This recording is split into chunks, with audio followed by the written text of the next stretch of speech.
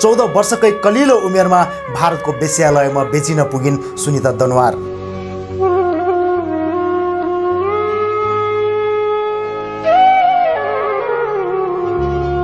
तेरो साइला बाबालाई मैले यति पैसा दिएछु गरेछु त भनेको मेरो हो अब हैन त चाहिँ माटो मुनि गए पनि छोड्दिन पानी मुनि गए पनि छोड्दिन तँलाई जसरी भयो नि मै बिहे गर्छु भनेर उले रेप गर्यो मलाई 8 महिनाको भएपछि अनि बल्ल थाहा भयो कि बच्चा पेटमा छ भनेर। यो 14 वर्षको उमेरमा त आफ्नो बाआमालाई हत्केलामा राखेर पाल्ने उमेर हो हैन। अनि तिमी त उल्टै बोझ छौ, तिमी मात्र हैन तिम्रो बच्चा पनि बोझ भइराछ। बुवा मम्मी सबैजना खाएपछि अब मैले खाँदिन भन्न मिलेन। अनि जब मैले त्यो खाएँ मलाई केही पनि होस छैन। होस खुल्दाखेरि चाहिँ बम्बईको कोठीमा पुगिसकेको अवस्था थियो। म पहिला मलाई बेचेको ठाउँमा 1 महिना बसेँ हैन। 1 महिना चाहिँ मैले लडाइ नै लडेर बस्या हो। उनीहरूले मलाई काट्न सुद्धा आए हैन। तँले यदि यो काम गर्दैन भने तँलाई काटेर हामी फालिदिन्छौँ। त्यो मलाई बेचेको भनेको चाहिँ हाई क्लासको कोठी हो हैन। त्यहाँ चाहिँ 18 वर्षभन्दा मुनिकै बालिकाहरू मात्रै होइन। फर्स्टमै त उनीहरूले मलाई ग्याङ रेप गराए। जब मलाई होस खोल्यो आफ्नो शरीर देखेर आफैलाई घृणा लाग्यो। अनि धेरैचोटि मर्छु भनेर मर्न पनि खोजेँ। अब ऊ नयाँ रहेछ हैन।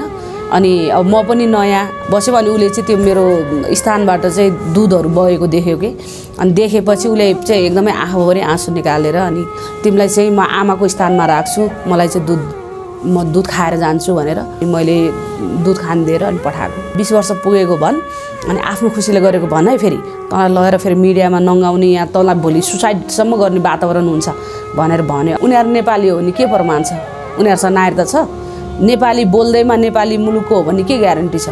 उनीहरूलाई नेपालमा ल्यायो भने चाहिँ एचआइभीको पोको भित्रिन्छ भन्ने आरोप लगाएर हामीलाई सरकारले नि हामीलाई लिन मानेन। मिडियाले बम्बईका वेश्याहरू आउँदैछन् भन्ने लेखिएको।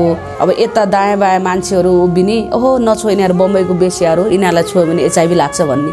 म दोषी होइन, यो समाजको कारणले यो राज्यको संरचनाको कारणले म समस्यामा पर्या हो भने म किन रोएर बस्ने?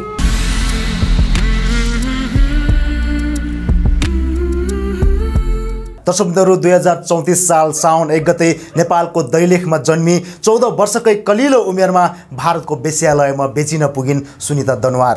हो दर्शकबिन्दुहरू यिनै सुनिता दनुवार आज धेरै चेलीबेटीहरूको लागि प्रेरणाको स्रोत बनेकी छिन्। आदरणीय दर्शक महानुभावहरू नमस्कार, म मनोज खड्का। आज हामी तपाईँमाझ यिनै साहसी महिलाको विषयमा जानकारी दिन गइरहेका छौँ। उनले भोगेका जीवनका तिता मिठा भोगाइहरू र हालसम्म आइपुगेका जीवनका अनेक मोडहरूमा उनले भोगेका भोगाइहरूको विषयमा तपाईँमा जानकारी दिन गइरहेका छौँ। आउनुहोस् कार्यक्रममा सुनिता दनुवारलाई स्वागत गरौँ। स्वागत छ यहाँलाई पिएनपी होटलमा। हजुर धन्यवाद। आरामै हुनुहुन्छ? आरामै छु। विशेष गरी आज हामी दर्शकहरूलाई जुन किसिमको तपाईँले भोग्नु भएको छ जिन्दगीमा र भोगिसके पछाडि पनि आफू एउटा पीडामा परेर पनि एउटा खुलस्त रूपले चाहिँ अगाडि बढ्नुपर्छ है भनेर एउटा समाजमा जनचेतना फैलाउँदै यो ठाउँसम्म आइपुग्नु भएको छ, त्यो विषयमा हामी जानकारी दिन गइरहेका छौँ। सबभन्दा पहिला जुन कलिलो उमेर थियो तपाईँको, त्यो कलिलो उमेरमा जुन किसिमको एउटा वज्रपात भयो जिन्दगीमा, एउटा चाहिँ अर्कै मोड आइपुग्यो, त्यहाँदेखि कुराहरू सुरु गर्नु पर्दाखेरि चाहिँ बाल्यकाल चाहिँ कस्तो थियो तपाईँको? बाल्यकाल मेरो चाहिँ एउटा बाल मजदुरको रूपमा चाहिँ मेरो बाल्यकाल बितेको हो हैन। अब त्योभन्दा अगाडि भन्नुपर्दा जस्तो म जन्मेको दैलेख जिल्ला अनि मेरो आमा बुवाको 10 वटा सन्तान अनि 10 वटा मध्ये 6 जनाको मृत्यु अनि 4 जना हामी जीवित थियौँ, जसमा चाहिँ म कान्छी अनि म माथि दाइ अनि दाइ माथि 2टा दिदी। अनि मेरो आमाको सोच के थियो भन्दाखेरि यो चाहिँ बोक्सीले खाइदिएको सन्तान, मेरो चाहिँ बोक्सीले खाइदिएको सन्तानहरू यदि म फेरि पनि यहीँ बसेँ भने यो छोरालाई पनि खाइदिन्छ अनि म मरेको दिनमा चाहिँ दागबत्ती कसले दिन्छ भनेर आमाको जिद्दीको कारणले गर्दा म 5 वर्षको त्यस्तै उमेरमा चाहिँ हाम्रो सबै फ्यामिली चाहिँ बसासराई गरेर जम्मू कश्मीर पुग्यौँ। अनि त्यहाँ पुग्दाखेरि चाहिँ अब त्यहाँ आलु खेतीहरू गर्थ्यौँ हामीले, जुन इन्डियनको जग्गा भाडामा लिएर अनि आलु खेती गर्ने। त्यस पछाडि आलु खेती बाहेक चाहिँ अब मेरो बुवा सिकर्मी डकर्मी दुवै काम गर्नुहुन्थ्यो मिस्त्रीको। अनि बुवालाई सघाउने अनि त्यस पछाडि स्याउको सिजनमा स्याउहरू टिप्ने, स्याउको पेटीहरू बोक्ने, त्यस पछाडि च्याउको सिजनमा च्याउहरू, त्यस्तै गर्दै मेरो चाहिँ जो सानैदेखि बाल्यकाल भनेको एउटा बाल मजदुरको रूपमा चाहिँ अगाडि बढ्यो। र मलाई भित्रको खाना बनाउने धन्दाहरू हुन्छ नि घरभित्रको, त्यो कहिले पनि गर्न आएन। खालि बाहिरी कामहरू अब गारा लाउनुदेखि लिएर हैन काठ चिर्नेदेखि लिएर सबै काम आउँथ्यो। त्यसबाटै सुरुवात भयो मेरो। अनि त्यहाँ गर्दै थियौँ, गर्ने क्रममा मेरो कान्छा काका फेरि जानुभयो हामी भएको ठाउँमा। अनि केही समय बस्नुभयो। अनि केही समय बसेपछि फेरि मेरो दाइलाई त्यहाँबाट भगाउनु भयो कि उहाँले। अनि मेरो आमालाई फेरि थप पीडा भयो, किनभने त्यही छोराको लागि नेपालको श्री सम्पत्ति सबै त्यागेर गएको होइन। अब त्यहाँ जाँदाखेरि पनि छोरा साथमा छैन भन्ने भयो। त्यो भइसकेपछि फेरि मेरो आमालाई एकदमै तनाव भयो। अनि त्यही यहाँ लग्यो वहाँ लग्यो भन्ने थाहै भएन होइन, थाहा भएन। लगभग 5-6 वर्ष नै भइसकेको थियो। अनि पछि अचानक मेरो हजुरबा बित्नुभयो गाउँमा। अनि बितेपछि मेरो बुवा चाहिँ आउनुभयो नेपाल। नेपालमा आउँदाखेरि चाहिँ त्यहाँ थाहा भएछ कि तिम्रो छोरा चाहिँ हामीले नैनीतालमा देखाएको छ भनेर। त्यति बेला मात्रै थाहा भयो, त्योभन्दा पहिला हामीलाई एकदमै थाहै थिएन होइन। अनि बुवा अनि त्यो हामीले आलु खेती गर्दाखेरि चाहिँ हाम्रो खन्ने बेला लाउने बेला चाहिँ मेरो साइला बाउ अनि लगायत अरू बुवाहरूले चाहिँ यहाँबाट कामदारहरू लिएर जाने गर्नुहुन्थ्यो होइन। अनि त्यही क्रममा जसको जग्गा चाहिँ हामीले भाडामा लिएको थियो। अनि त्यो माडेकोमा अब साउकोमा भनौँ न एकजना नेपाली नै जुन चाहिँ बाहुन जाति हाम्रै दैलेखतिरको होइन, ऊ चाहिँ अब लामो समयदेखि त्यही घरमै बस्ने काम गर्ने गर्दो रहेछ। अनि लगभग 35-40 वर्षको उमेरको। अनि मेरो साइला बाउले चाहिँ के गरेर रहेछन् भने मेरो कान्छो भाइको छोरी चाहिँ कान्छीलाई जसरी पनि म तँलाई बिहे गराइदिन्छु भनेर 5000 आइस ल्याएर रहेछन्। अनि त्यो कुरा हामी कसैलाई पनि थाहा थिएन। अनि जब बुवा नेपाल आउनुभयो अनि म आमा थियौँ घरमा। अनि आमा चाहिँ खेतमा त्यो बारीहरूमा चाहिँ बाँदरहरू हेर्नु पर्थ्यो, नभए आलु खाइदिने। अनि आमा उता जानुभएको थियो, म एक्लै घरमा। अनि त्यो बेलामा त्यो बाहुन आयो कि म एक्लै पारेर। अनि आएपछि अनि तेरो साइला बाबुलाई मैले यति पैसा दिएछु उ गरेको छु, त भनेको मेरै हो अब होइन। त चाहिँ माटो मुनि गए पनि छोड्दिनँ, पानी मुनि गए पनि छोड्दिनँ, तँलाई जसरी भयो नि मै बिहे गर्छु भनेर उसले रेप गर्यो मलाई। त्यति बेला म 13 सालको थिएँ त्यो रेपमा पर्दाखेरि। अनि त्यस पछाडि मम्मी आएपछि अनि मम्मीले देख्नुभयो नि, तर अब हरेक कुरा रक्तमय अवस्थामा देखेपछि अनि त्यस पछाडि कसले यस्तो गर्यो भनेपछि मैले सबै भने होइन, फलाना बाहुनले यसरी चाहिँ यो भनेर यस्तो गर्यो, हातपात गर्यो भनेपछि। अनि त्यही 40 को हाराहारी होला। मैले त्यति राम्रोसँग चिन्दैन थिएँ, तर त्यहाँ बस्दै चाहिँ हामीले चाहिँ अब भनौँ न कुराकानी चाहिँ हुन्थ्यो, तर अब त्यस्तो नै ऊ गर्छ भन्ने त भएन नि त। अनि त्यस पछाडि बुवा फर्केर आउनुभयो। अनि बुवाले त्यो कुरा थाहा पाउनुभयो कि दाइ नैनीतालमा छन् भन्ने कुरा पनि थाहा पाउनुभयो। अनि त्यस पछाडि फर्केर आएपछि अनि आमाले सबै कुरा बुवालाई भन्नुभयो। अनि बुवाले चाहिँ एकदमै रिसाउनु भयो, आक्रोशमा पनि आउनुभयो होइन। यो काठालाई म मेरो छोरी दिन्न, बाउको उमेरको जस्तो मान्छे त्यसलाई यस्तो गर्ने भनेर। अनि दाइहरूसँग आफ्नो दाइसँग पनि रिसाउनु भयो। अनि त्यस पछाडि हामी रातारात त्यहाँबाट भाग्यौँ।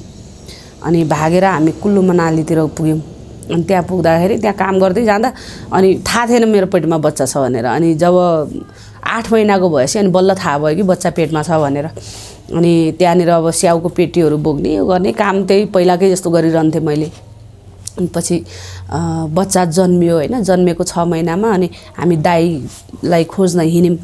अनि गइसकेपछि जाँदाखेरि हाम्रो बाटोमा त्यही त नि पैसा भनेको पैसा नभएको, भर्खर बाउ घरबाट जानुभएको, अलिअलि भएको पैसा नि यतै सकिया। अनि जाँदै गर्दाखेरि अनि त्यो खोलाको किनारमा पुग्यौँ। अनि बुवाले के भन्नु भने अब केही समय हामी यहाँ काम गरौँ, किनभने गाडीले सित्तैमा लाँदैन, हिँडेर जान सकिँदैन। केही समय यहाँ काम गरेपछि अनि अलिअलि पैसा हुन्छ, त्यस पछाडि हामी नैनीताल जाने भनेर हामी काम गर्न थाल्यौँ। त्यही काम गर्ने क्रममा 2 जना ट्र्याक्टर चालकहरू चाहिँ एकदमै मसँग बहिनी भन्ने जिस्किन खोज्ने होइन, नजिक हुन खोज्ने गर्थे। तर म चाहिँ उनीहरूको नजिक कहिले पनि हुँदैन थिएँ। अनि एक दिन चाहिँ मजाले फगायो उनीहरूले कि यो 14 वर्षको उमेरमा त आफ्नो बाआमालाई हत्केलामा राखेर पाल्ने उमेर हो होइन। अनि तिमी त उल्टै बोझ छौ, तिमी मात्र होइन तिम्रो बच्चा पनि बोझ भइरहेछ, बरु हामीसँग होइन राम्रो काम लगाइदिन्छु भने क्या। अनि म चाहिँ मिसिक हाँसेँ होइन। अनि दाइ यदि तपाईँहरूले चाहिँ मलाई राम्रो काम दिने भएको भए तपाईँले पनि त राम्रो काम गर्नुहुन्थ्यो, तपाईँ त आफै त ट्र्याक्टर चालक छ भने मलाई के राम्रो काम दिनुहुन्छ भनेर अनि फेरि तर्किहालेँ म होइन। अनि पछि केही समय काम गरेपछि पैसा भयो। पैसा भइसकेपछि बुवाले हिसाब गरेको थाहा पाए तिनीहरूले।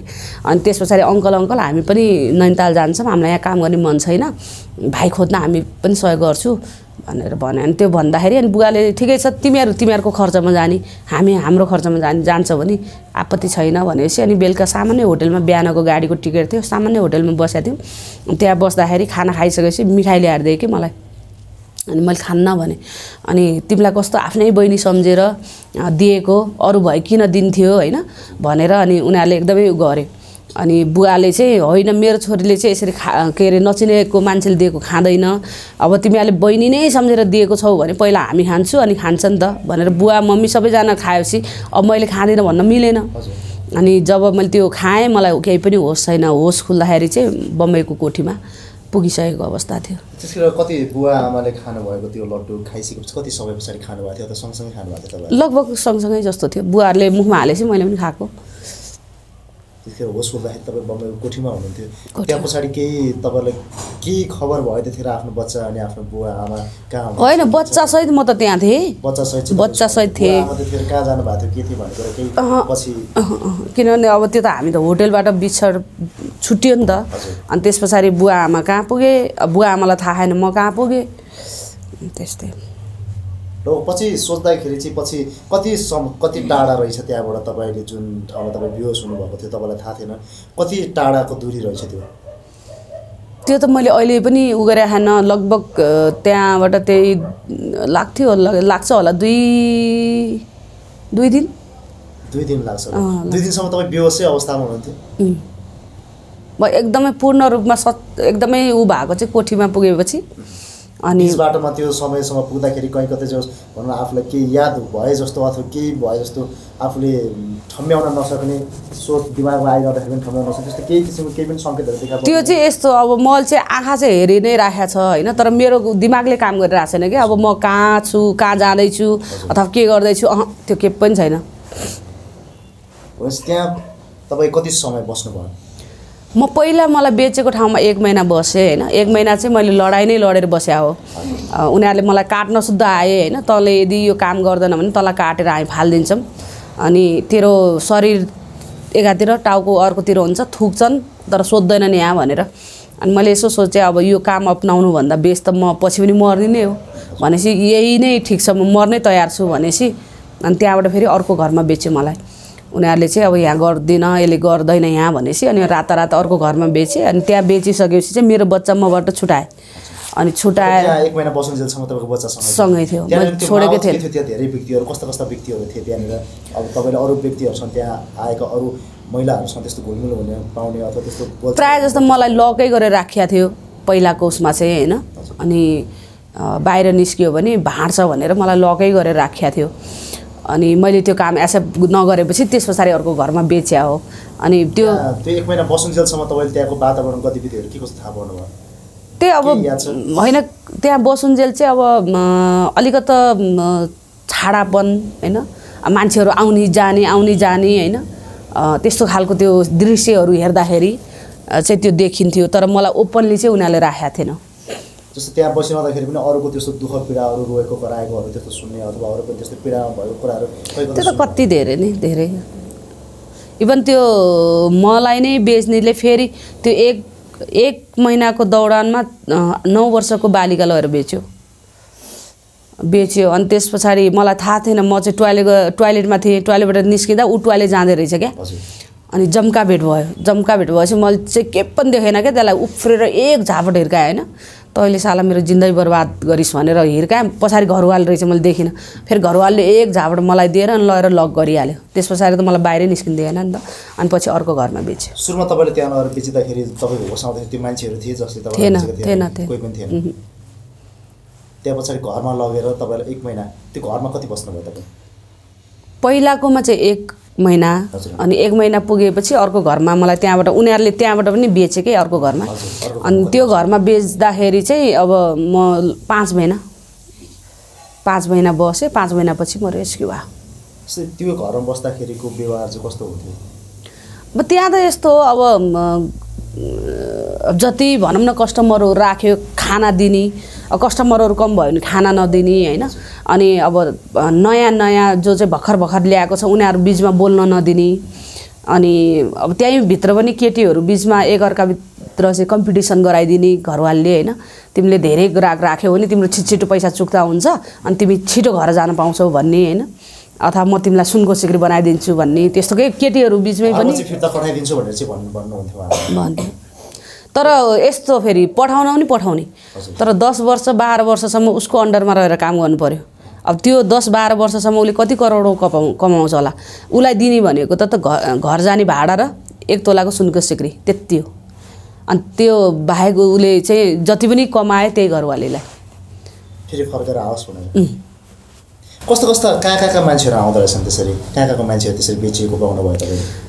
मैले चाहिँ यता नेपालगञ्जदेखि होइन, सिन्धुपाल्चोक, नुवाकोट, मकवानपुर, धेरै जस्तो नेपाली नै थिए। नेपाली नै। कति उमेर समूहको थियो लगभग? त्यो मलाई बेचेको भनेको चाहिँ हाई क्लासको कोठी हो होइन, त्यहाँ चाहिँ 18 वर्षभन्दा मुनिकै बालिकाहरू मात्रै। सबै नेपाली थिए? नेपाली 1-2 जना इन्डियन र बङ्गाली। जस्तै अब त्यतिखेरको समयमा तपाईँले लेख्नुभएको एउटा लेख जुन निकै नै चर्चामा आएको छ सामाजिक सञ्जालहरूमा जताततै, जुन तपाईँले आफैले भोग्नु भएको थियो, आफूसँग सम्भोग गर्न आएको व्यक्तिले चाहिँ यस्तो भयो भन्ने कुराहरू जुन तपाईँ त्यो अलिकति सुनाइदिनुहोस् न। होइन, त्यहाँनिर चाहिँ अब कस्तो भन्दाखेरि अब प्रायः जस्तो अरूको लैलैमा आउने होइन, अब 15 वर्षदेखि अब 85-90 वर्षसम्मको मान्छे आउने नि त कस्टमर भएर। अनि त्यो बेलामा पनि के भयो भने उसलाई थाहा थिएन कहाँ लाँदैछन् साथीहरूले भन्ने होइन, साथीहरू पहिले पनि आउने जाने भएको, अनि उसलाई चाहिँ डिस्को जाम भनेर ल्याएको रहेछ होइन। अनि म पनि नयाँ ऊ पनि नयाँलाई एक ठाउँमा राखिदियो क्या उनीहरूले। दोस्रो पहिला घरमा त त्यहाँनिर मेरो केही पनि भएन, मैले गर्नै दिएन, मैले आफैलाई प्रोटेक्ट गरेर बसेँ। पछिको घरमा हो जुन भएको। अनि त्यस पछाडि अनि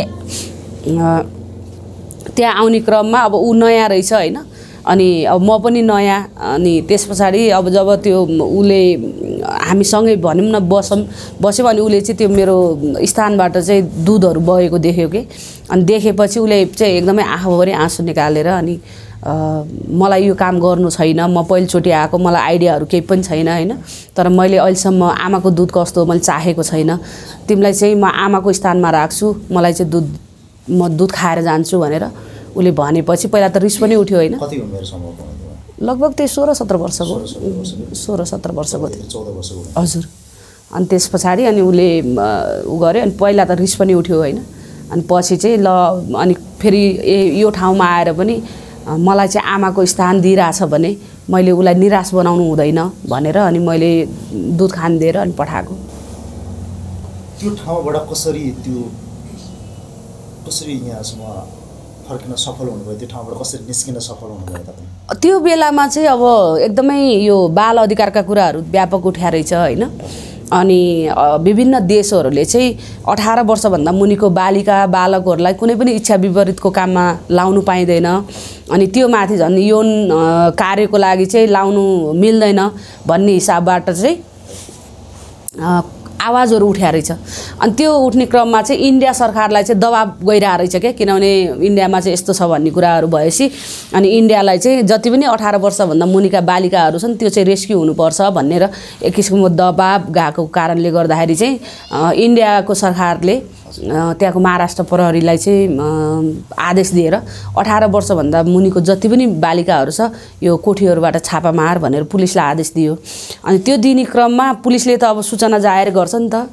अनि सूचना जाहेर गर्दाखेरि चाहिँ त्यो तपाईँको सबै पुलिसमा गयो। अनि सबै पुलिसमा जाँदाखेरि जहाँ कोठीभन्दा नजिक छ जसले चाहिँ हप्ता उठाउँछ अनि उनीहरूले चाहिँ तत्काल त्यहाँको कोठीको सञ्चालकहरूलाई चाहिँ त्यो सूचना प्रवाह गर्यो। 18 वर्षभन्दा मुनिको बालिकाहरू चाहिँ छापा मार्दैछ प्रहरीले, सरकारले, तिमीहरू जति सक्छ बचाऊ, बाहिर निकाल, नराख त्यहाँभित्र भनेछ। प्रहरी संगठनमा त्यस्तो ठाउँ मिलो मात्रै, किनभने तिनीहरूले त हप्तै पैसा पाउँछ नि त घरवालीबाट। अनि त्यो कारणले गर्दाखेरि अब जस्तो हाम्रो यहाँ पनि कति ठाउँमा जानलाई कति तछार मछार गर्छन् नि सरुवा भएर जानलाई, त्यहाँ चाहिँ कोठीको छेउमा जानलाई चाहिँ तछार मछार हुन्छ होइन, त्यहाँ भएपछि पैसा कमाइन्छ भनेर। अनि त्यो भइसकेपछि इभन म पछिको घरमा पनि हामी 35 जनाको हाराहारीमा थियौँ। अनि जसमा चाहिँ हामी 12 जना मात्रै सफल भयौँ कि त्यहाँबाट रेस्क्यु भएर निस्किन, अरूलाई त पहिले भगाइसकेको रहेछ। हैन। अनि मलाई पनि भगाउन चाहिँ खोजे हो त्यो घरवालीले। त्यो दिन चाहिँ अर्कै ठाउँमा फेरि लगेर राख्ने, अर्को ठाउँमा राख्ने अनि छापा मारिसकेपछि फेरि ब्याग ल्याउने कि। अनि मलाई पनि त्यही गर्न खोजेको थियो। अनि बिहानै एकदमै ढोका ढकढका गए। त्यहाँ चाहिँ मेरो उषा नाम राखेको थियो हैन। अनि त्यो दिन फेरि रातभरि मलाई निन्द्रा लागेको थिएन, एकदमै के हुँदैछ के हुन्छ भने मन पोले जस्तो आत्या जस्तो हैन भइरहेको थियो। अनि बिहान पक्क आँखा झपक्क निदाएको थियो। अनि उषा भने ढकढक गऱ्यो। अनि हिँड आज तर म फिल्म हेर्न जाम भन्यो कि। अनि त्यो भन्दा बित्तिकै मलाई डाउट भयो, अहिलेसम्म यसले मायाले एक शब्द नबोल्ने मान्छे हैन, अचानक फिल्म हेर्न जानु भन्नुको पछाडि त केही न केही रहस्य छ, यसले पक्कै केही न केही गर्न चाहिरहेछ भनेर। अनि मेरो पालो उसले जति छिटो भन्छ आफूले त्यति ढिलो गर्न थालेँ। अनि पछि लुगा लगाएर म निस्किसकेको थिएँ। अनि त्यहाँनिर ठक्क मलाई भगवान्ले नै साथ दियो भन्छु क्या। निस्केको भए निस्के हुन्थ्यो, बचाउँथ्यो यिनीहरूले। ठ्याक्क त्यहाँ पुगेपछि मैले लगाएको ड्रेस मलाई मन परेन हैन। मन नपरेपछि अनि मैले के भने दिदी म लुगा चेन्ज गरेर आउँछु, मलाई यो लुगा मन परेन, म चाहिँ अर्को लगाएर आउँछु भन्दाखेरि उसले हातमा समाएर ठक्क तान्यो के। यही ठिक छ, यही राम्रो छ, राम्रो देखिया छ, हिँड भनेर तानेपछि अनि मैले चाहिँ त्यसो भए म जान्न भनेर थचक्क बसेँ। अनि बसिसकेपछि चाहिँ ल छिटो जा भनेर पठाएँ फेरि। अनि फेरि भित्र गएर लुगाहरू चेन्ज गरेर टक्क निस्किँदा ढोका खोल्दाखेरि महिला प्रहरी चाहिँ ढोकामा देखेँ कि। अनि त्यहाँ त्यति बेला चाहिँ मलाई लाग्यो ओ माई गॉड मैले त भगवानै पाएँ भन्ने। अनि घरवालीले दौडेर आएर 20 वर्ष पुगेको भन् अनि आफ्नो खुसीले गरेको भन् है, फेरि तँलाई लगेर फेरि मिडियामा नङ्गाउने या तँलाई भोलि सुसाइडसम्म गर्ने वातावरण हुन्छ भनेर भन्यो। अनि मलाई अब किनभने मलाई त्यो नर्कबाट मुक्त हुनु छ त मैले किन मेरो उमेर ढाँट्ने। अनि सोधे प्रहरीले त कति वर्षको भयो भने म 14, त दायाँ बायाँ नहिल भने म हिल्दिनँ भने बसेँ हैन। अनि जम्मा 12 जनालाई चाहिँ हामी निस्क्यौँ त्यो घरबाट हैन। अनि त्यसै गरी अरू गरेर लगभग 500 को हाराहारीमा चाहिँ छापा मारेको थियो, जसमा चाहिँ 200 भन्दा बढी नेपाली, बाँकी चाहिँ इन्डियन र नेपाली के अरे बङ्गालीहरू थिए। अनि बङ्गाली र इन्डियनहरूलाई अब तुरुन्तै स्वदेश फिर्ती गर्ने, पारिवारिक पुनर्मिलन गर्यो। अनि तर हामीलाई चाहिँ ल्याउन मानेन। हाम्रो नेपाल सरकारले चाहिँ क्वेसन के गर्यो भने उनीहरू नेपाली हो भने के प्रमाण छ, उनीहरूसँग नागरिकता छ, नेपाली बोल्दैमा नेपाली मुलुकको हो भन्ने के ग्यारेन्टी छ, उनीहरूलाई नेपालमा ल्यायो भने चाहिँ एचआइभीको पोको भित्रिन्छ भन्ने आरोप लगाएर हामीलाई सरकारले नै हामीलाई लिन मानेन, स्वीकारेन। अनि त्यही बेलामा लगभग हामी 6 महिना पुरै भइसकेको थियो। अनि हामीले चाहिँ कि हामीलाई छोड्दे कि नेपाल पठाइदे भन्दाखेरि त्यहाँको उसले चाहिँ होइन तिमीहरूको नेपाल सरकारले लान मान्दैन अनि हामीले ब्याक टु छोड्न पनि मिल्दैन भनेर भन्छ हैन। अनि यतातिर सरकारले लिन नमान्ने।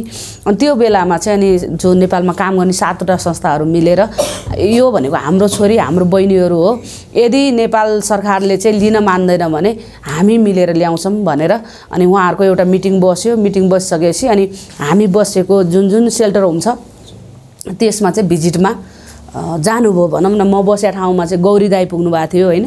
अनि अब अर्कोमा को त्यसरी मिलाएर बाँडेर जानुभएको थियो उहाँहरू। अनि हामी एकदमै आक्रोशित थियौँ हैन। अनि त्यसमाथि झन् नेपाली त्यो माथि केटा मान्छे पहिलो झन् देख्दाखेरि त एकदमै हामीलाई त किनभने एकदमै आक्रोशित भनौँ न। अब शनिबार भयो कि मोमो बेच्न ल्याउने पनि नेपाली है त्यो कोठीभित्र, अनि कपडा बेच्न आउने पनि नेपाली, इभन मेकअपको सामान सुद्धा बेच्न आउने नेपाली के। किनेको कसले छ नेपालीले, बेचेको कसले छ नेपालीले, अनि फेरि व्यापार कसले गरिरहेछ नेपालीले नै गरिरहेछन्। त्यो भएको भएर नेपाली भनेपछि इरिटेट भएको थियो। त्यस्तो सहयोग गर्न खोज्ने भावना कोही पनि देखिएन त्यहाँ त उनीहरू मिलेर आफू कमाइ गर्ने ठाउँ हो नि त। कुरा गर्ने कोसिस कोहीसँग गर्नु भयो त्यस्तो कुरा गरेको थाहा पायो भने उनीहरूसँग कुरा गऱ्यो भने त घरवालीलाई पुऱ्याइहाल्छ नि। अनि फेरि यातना दिन्छ घरवालीले। जस्तै एउटा कुरा चाहिँ मैले के सुन्न चाहेँ, जस्तै 5 महिनाभित्र त्यहाँनिर तपाईँलाई चाहिँ घरवालीहरूले चाहिँ कसरी त्यो काम गर्न चाहिँ बाध्य बनायो, के कस्तो किसिमकोहरू चाहिँ त्यहाँ पीडा दिन्थ्यो, कस्तो टर्चरहरू दिन्थ्यो? होइन फर्स्टमै त उनीहरूले मलाई ग्याङ रेप गराए हैन। अनि ग्याङ रेप गराइसकेपछि म बेहोस भएँ हैन। मेरो बच्चा पनि खोसियो, बच्चा पनि थिएन मसँग। अनि त्यस पछाडि भनेको जब मलाई होस खुल्यो आफ्नो शरीर देखेर आफैलाई घृणा लाग्यो। अनि धेरैचोटि मर्छु भनेर मर्न पनि खोजेँ, त्यो कालले पनि साथ नदिने, भाग्ने भन्ने त कुरै छैन हैन। अनि पछि चाहिँ मलाई कस्तो लाग्यो भने म चाहिँ सास चले तापनि म चाहिँ के अरे यो मुर्दा शरीर हैन, जसले जसरी युज गरे पनि हुन्छ, अब मेरो यो भन्दा विकल्प केही छैन हैन भनेर। अनि त्यस पछाडि म बाध्य भएर चाहिँ एक्सेप्ट गरेँ मैले काम गर्नलाई। जस्तो तपाईँ त्यहाँबाट नेपालै फर्किनु भएपछि हजुर त्यतिखेर तपाईँको बच्चासँग सम्पर्क हुने जस्तो केही भयो? होइन, जब म रेस्क्यु हुँदा बित्तिकै मैले पुलिसलाई रिपोर्ट गरेँ मेरो बच्चा पनि छ भनेर होइन। अनि त्यस पछाडि बच्चालाई पनि ल्यायो।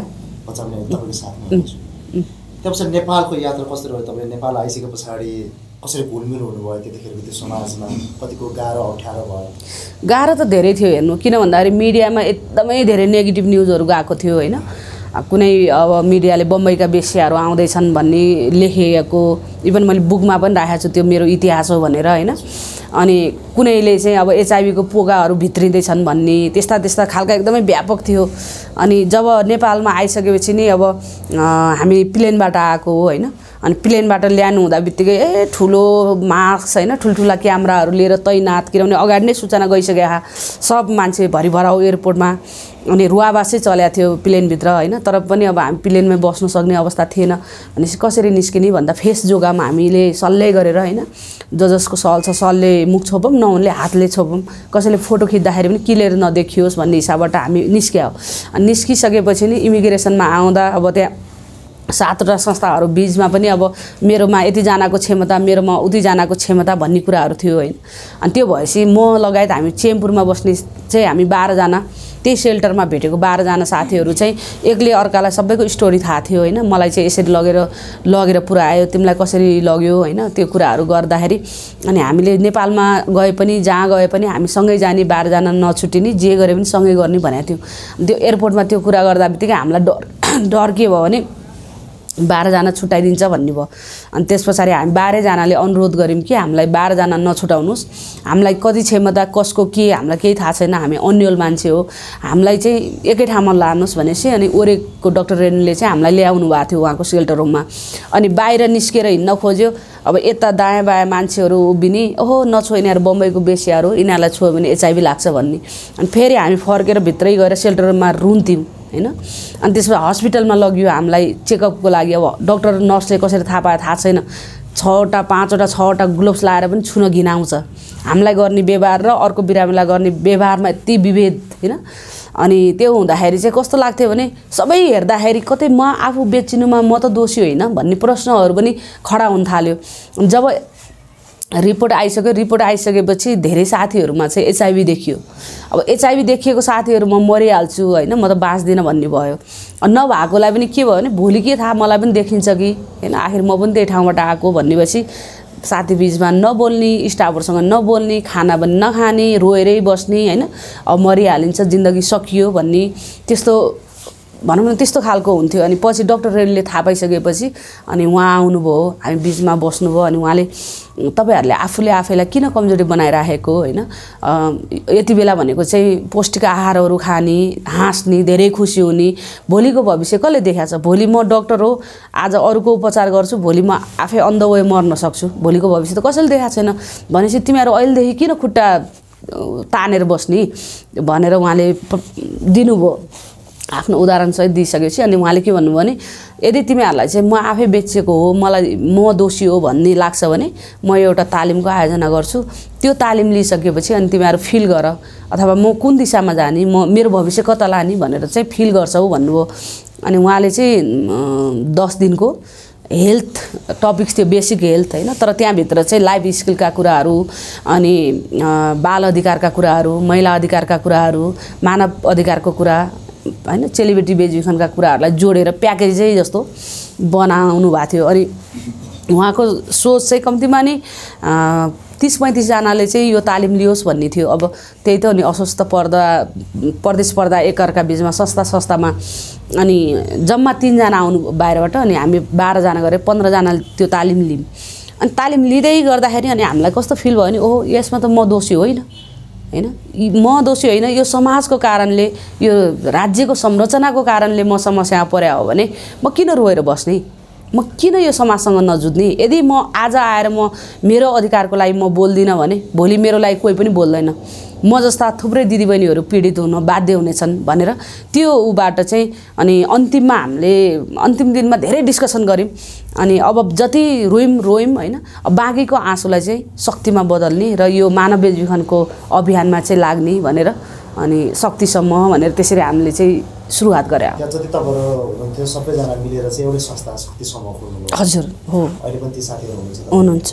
केही हुनुहुन्छ अब दुईजना युएस सेटल हुनुभएको छ होइन अनि अब केही साथीहरू हुनुहुन्छ उहाँहरू ओपन हुन चाहनुहुन्न अनि एउटा ओपन भनेको म हो अनि एउटा चरीमाया हो तपाईँहरूको त्यहाँबाट एउटा नयाँ जन्म एउटा पुनर्जन्म जस्तै नयाँ जिन्दगी सुरु भयो नयाँ जन्म त्यहाँदेखिको चाहिँ त्यो अहिलेसम्म त्यो पुनर्जन्मलाई चाहिँ तपाईँले कसरी लिनुभएको छ त्यहाँ पछाडिको कुराहरू जोड्नु पर्दाखेरि जस्तै वैवाहिक जीवनको कुराहरू कसरी सम्भव भयो त्यो बारेमा बताइदिनुहोस् त्यो बारेमा के भयो भन्दाखेरि अब शक्तिसम्म त हामीले गठन त गर्यो होइन अनि त्यस पछाडि त्यही सिलसिलामा चाहिँ मलाई ओरेकले उदयपुर पठाएको थियो 6 महिनाको हेल्थ ट्रेनिङकै लागि भनेर अनि त्यहाँ जाँदाखेरि मेरो श्रीमानको दिदी र म चाहिँ दुवैजनाले त्यो तालिम लिने मौका पायौँ अनि कहिलेकाहीँ शनिबारको दिन चाहिँ दिदीले चाहिँ ल हिँड मेरो घरमा जाम फ्रेस भएर आम भन्नुहुन्थ्यो अनि जाँदाखेरि सबैजना चिन्जान्थ्यो मेरो जस्तो उहाँको भाइहरू होइन अनि मम्मी बुवाहरू सबै चिन्जान्थ्यो अनि हप्तामा एकचोटि पुगिन्थ्यो गएर खानासाना खाना फर्किन्थ्यौँ हामी त्यसरी गर्थ्यौँ अनि अब मलाई त त्यो कुरा थाहा थिएन होइन तर मेरो बुढोले चाहिँ मन पराउँदो रहेछ मलाई त्यो कुरा थाहा थिएन अनि त्यो तालिम लिइसकेपछि अनि म फर्किहालेँ काठमाडौँ फर्केपछि म केही समयको लागि नुवाकोट गएँ अनि नुवाकोट जाँदाखेरि चाहिँ मलाई अब त्यति बेला फोनको चलन थिएन केही थिएन होइन एउटा चिठी मैले पाएँ नुवाकोट जाने दिनमै मैले यहीँ काठमाडौँमै एउटा चिठी पाएँ उसको दाइले लिएर आउनु भएको रहेछ होइन त्यो दाइलाई पनि थाहा छैन त्यो भित्र के लेखेको छ भनेर फलानालाई यो चिठी दिनु भनेपछि ल्याएर थपक्क मलाई दिनुभयो कति वर्षको हुनुहुन्छ तपाईँ म त्यही हो 15-16 वर्षको अनि मैले चाहिँ के सोचेँ भने अनि म फेरि अब लाटो होइन अनि दाइलाई सोधेँ कि यो भित्र के लेखेको छ भनेर सोधेँ होइन अनि दाइले मलाई के थाहा त्यही चिठीमा त होला नि आफै पढ्नु नि भन्नुभयो त्यतिखेर तपाईँले त्यति उमेरसम्म आइपुग्दाखेरि कतै कक्षा क्लासहरू लिने पढ्नुभएको थियो मैले पहिला चाहिँ मैले बुवाले चाहिँ नेपालीमा चिठी लेख्न र पढ्न सिकाउनु भएको थियो मेरो आफ्नै बाबुले स्कुल गएर शिक्षा हासिल गर्ने त्यस्तो अवसर मिल्यो तपाईँलाई पछाडि चाहिँ मैले जब मैले बिहे गरिसकेपछि चाहिँ अनि पढ्न थालेँ अनि त्यस पछाडि अनि चिठी खोलेर हेरेँ अब म मन पराउँछु यताउति भेट्न चाहन्छु होइन बिहे गर्न चाहन्छु के भनेर लेखाएर चाहिँ म भोलिपल्ट नुवाकोट गइहालेँ नुवाकोट गएँ नुवाकोटबाट अनि पछि फर्केँ काठमाडौँ फेरि फर्किसकेपछि फेरि चिठी पाएँ अनि पाइसकेपछि ल भेटौँ न त अनि फेरि मलाई यतातिर साथीहरूले दबाब के दिन थाल्यो भने नागरिकता भनेको दुईजनाबाट पाउँछ कि बाउबाट कि श्रीमानबाट बरु भोलि भए पनि तिमीले बिहे गर्नुपर्ने हो अहिले बिहे गर तिमी जतिको मान्छे बोर्डमा चाहिन्छ हामीलाई होइन भनेर दबाब दिइरहेको थिएँ साथीहरूले अनि त्यो भएपछि बोलाएँ मैले काठमाडौँमा अनि बोलाएर अनि कुराकानी भयो होइन अनि मेरो बारेमा सबै थाहा थियो उसलाई पनि उसको फ्यामिली सबैलाई थाहा थियो अनि म चाहिँ यस्तो हो फेरि भोलि मलाई चाहिँ होइन समाजमा नराम्रो होला तिमीलाई नराम्रो होला मेरो कारणले भने होइन त्यो भनेको मेरो हातको कुरा हो मैले राम्रो गर्न सक्यो भने अरूले बोलेर अरूले गरेको व्यवहार त्यो इम्पोर्टेन्ट हुँदैन भन्ने कुरा भयो अनि परिवारले गर्नुभयो अलि पछि पहिला चाहिँ गर्नुभएको थिएन हामीले बिहे गर्दै अनि त्यस पछाडि अनि बालाजुमा गएर हामीले बिहे गऱ्यो अनि बिहे गरेपछि म त ओरेको स्टाफ भइसकेको थिएँ फेरि ओरेकले चाहिँ सबै मान्छेहरू बोलाएर अनि उसमा के अरे यो भक्तपुरको चागुनारायणमा अनि त्यहाँ चाहिँ अब भोजसहितको बिहे गरिदिएको थियो ओरेकले अनि त्यो भइसकेपछि अब एकदम गाह्रो थियो सुरुमा अब मेरो पनि स्यालेरी त्यति थिएन होइन अब बुढोको पनि त्यति थिएन अनि त्यो तपाईँले विवाह गर्ने समयसम्म चाहिँ तपाईँको परिवारहरूको कुनै सदस्यसँग कोहीसँग त्यसो भेटघाट चिनजान सम्पर्कमा कोही आउनुभएको थियो म आउँदा बित्तिकै जब नेपालमा आएँ मैले चाहिँ मेरो काइला बाउलाई एउटा लेटर पठाएँ होइन चिठी पठाएँ म चाहिँ यसरी गरेर नेपालमा छु होइन काठमाडौँमा छु तपाईँहरू मलाई भेट्न आउनुहोस् भनेको अनि भनेर लेखेर पठाएँ अनि उहाँले यति लामो चिठी लेखेर पठाउनु भयो कि अहिले चाहिँ धान रोप्ने सिजन छ हामी आउन सक्दैनौँ सक्छौ भने तिमी आफै आऊ नभए हामी सक्दैनौँ भनेर पठाउनु भयो त्यस पछाडि मैले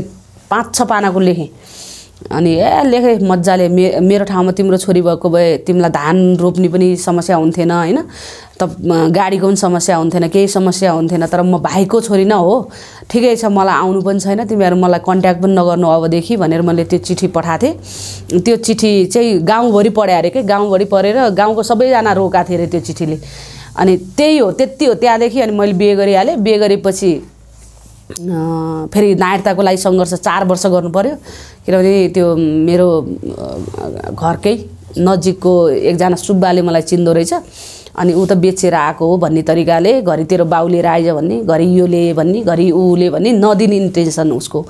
अनि पछि यता शक्तिसम्म दर्ता हुनलाई गाह्रै थियो हामीलाई होइन। अब हामी आफै त सानोतिनो बच्चै थियौँ अनि अब सरकारी कर्मचारीदेखि लिएर सबैले तिमीहरू त के अरे न तिमीहरूसँग पैसा छ, न तिमीहरूसँग शिक्षा छ होइन, न तिमीहरूसँग अनुभव छ, संस्था चलाउनलाई यो तिनवटा कुरा नभइकन गर्न सकिँदैन। बरु जाऊ क्याबिन रेस्टुरेन्टमा काम सजिलै पाउँछ, राम्री पनि छौ होइन, जसले पनि दिइहाल्छ भन्ने खाले त्यस्तो तरिकाले यता पनि रोकिया छ, मेरो नायरता पनि उता रोकिया छ होइन। अनि पछि 4 वर्षपछि अति भयो भनेर फेरि गएँ म। कति पैसा खर्च गरेँ मैले नायरताको लागि। अनि फेरि गएँ। इभन त्यो नायरता नहुँदाखेरि मैले युएसमा प्रोग्राममा जाने सुद्ध मैले अवसर पाइनँ कि। अनि त्यस पछाडि अति रिस उठ्यो अनि गएर ठ्याक्कै सभापतिलाई भेटेँ कि तपाईँहरूले मलाई नेपाली होइन भने लेखेर दिनुहोस्, म चित्त बुझाउँछु जान्छु, होइन भने 4 वर्ष एउटा चाहिँ उसले चाहिँ धाउँछ नायरता चाहिँ चाहिन्छ भनेर आउँछ भने तपाईँहरूले चाहिँ किन चाहियो बाउ चाहिने भए किन श्रीमानसँग बिहे गर्नु पऱ्यो त होइन, बाउै खोजेर ल्याउँथ्यो होला म भनेर एकदमै कुरा राखेपछि। अनि पछि मेरो अगाडिबाटै उहाँले फोन गर्नुभयो सिडिओ साहबलाई।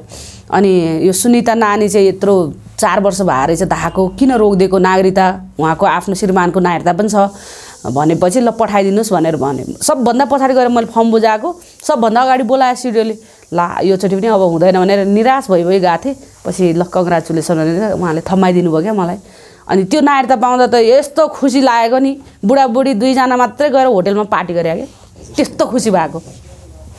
अब शक्ति समूहले जस तपाईँहरूले चाहिँ गर्नुभएको कार्यहरूको बारेमा पनि अलिकति जानकारी गराइदिनुहोस् न। अब शक्ति समूहले त अब बेचबिखन प्रभावितहरूकै अधिकारको लागि काम गरिराखेको हो होइन। अब जुन हिसाबबाट हामीले सोचेर जुन हाम्रो मिसन भिजन लिएर हामी अगाडि बढेको अनुसारले नै अब बेचबिखनमा परेकाहरूलाई रेस्क्यु, रिप्याट्रिएसन, उद्धार त्यस पछाडि स्वदेश फिर्ती र पुनर्स्थापना। कति चेलीहरूको चाहिँ त्यसरी उद्धार गर्नुभयो, सफल हुनुभयो? अहिलेसम्म हेर्नु भने 1000 भन्दा माथि प्लसै होला हामीले उद्धार गरेको होइन।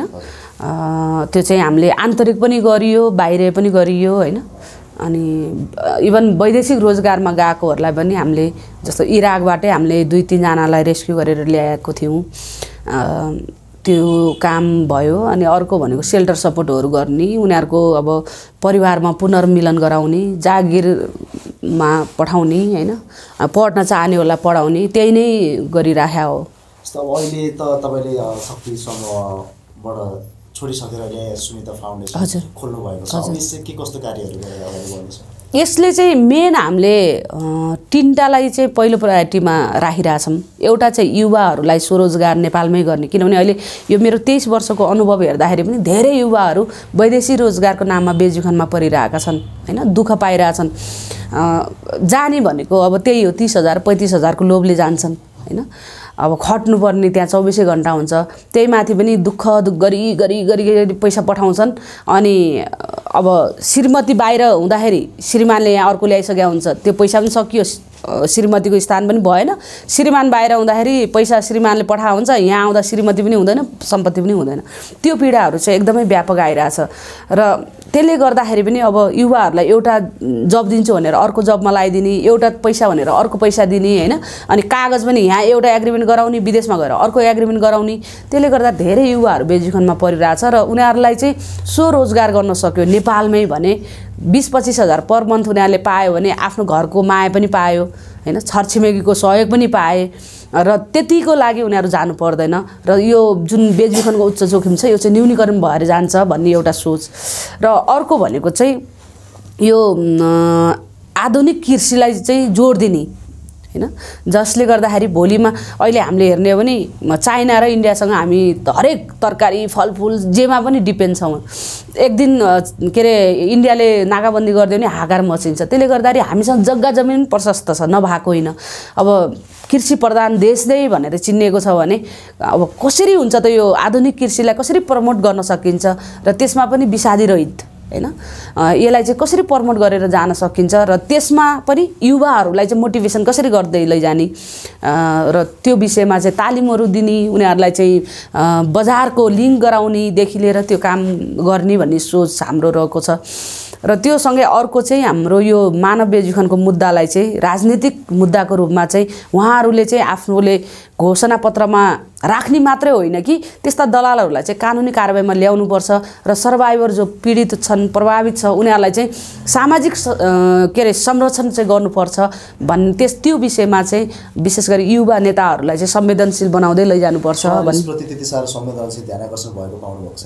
छैन। किनभने मेरो अनुभवमै गर्दाखेरि अरू बेला मेरो पार्टी तेरो पार्टी भनेर झगडा गर्छन् होइन, यो मानव बेचबिखनको मुद्दा जब चल्छ नि प्रत्येक पार्टीबाट फोन आउँछ, प्रत्येक एउटा पार्टीको हुन्छ त्यो मान्छे हुन चाहिँ, तर सबै पार्टीबाट फोन आउँछ कि यो मान्छे निर्दोष छ, यो मान्छेलाई छोड्नु पर्यो, यो मान्छे इभन मेरो घर खोज्दैसम्म नि गएँ क्या, मलाई यतिसम्म धम्की आयो कि त तेरो घर खोज्दै हामी आउँछु भनेर त्यतिसम्म पनि भयो क्या। त्यो भनेको त पार्टीले संरक्षण गरेर हो नि, त्यो दलाल हो भन्ने थाहा पाएपछि त उसलाई संरक्षण होइन नि, उसलाई त कानुनी कारबाहीमा ल्याउनु पर्यो, पार्टीबाट बहिष्कार गर्नु पर्यो, उसको विषयमा वकालत गर्ने होइन। उनीहरूले गर्ने भनेको त जो समस्यामा परेको छ उसको विषयमा वकालत गर्नुपर्ने हो, तर यहाँ ठ्याक्कै उल्टो छ। त्यसले गर्दाखेरि पनि त्यसमा चाहिँ हामीले उहाँहरूलाई संवेदनशील बनाउन जरुरी छ होइन।